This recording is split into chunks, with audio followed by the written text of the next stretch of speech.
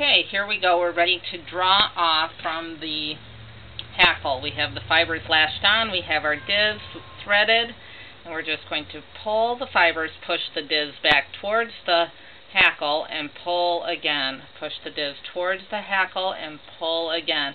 As we do this, we're going to angle our push across the hackle from right to left. It's going to want to kind of naturally walk across the front of the hackle anyway. We're just going to encourage it to do that simply by the angle that we push the divs back in. This is a very, very slight movement. It's kind of like adjusting your car in the lane on the freeway. It doesn't take a big turn. It takes just a slight movement. In fact, almost just the thought of moving towards the left is going to keep your divs drafting towards the left. Every once in a while we may need to organize our fibers towards the divs a little bit, encouraging them to go towards the hole of the divs. And so now we've walked all the way from the right to the left, and we're going to go back again in the other direction.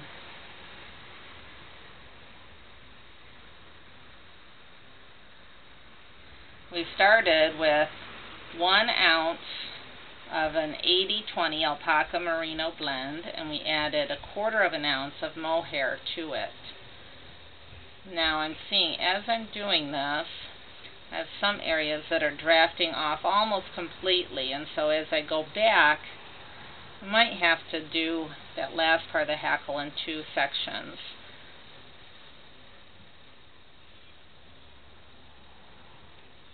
All the way back to the right again, and this time it's probably going to be our last time across.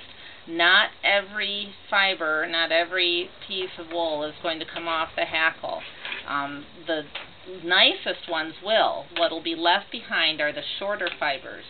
Now here in the middle there's not a lot left on, so I'm going to actually stop there and maybe pick up here at the end where I still have a little bit.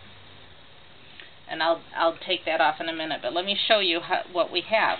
I have a basket here that I've been dropping into.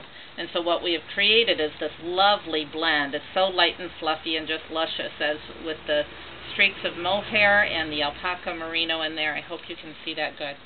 Well, thank you. I hope that's been helpful.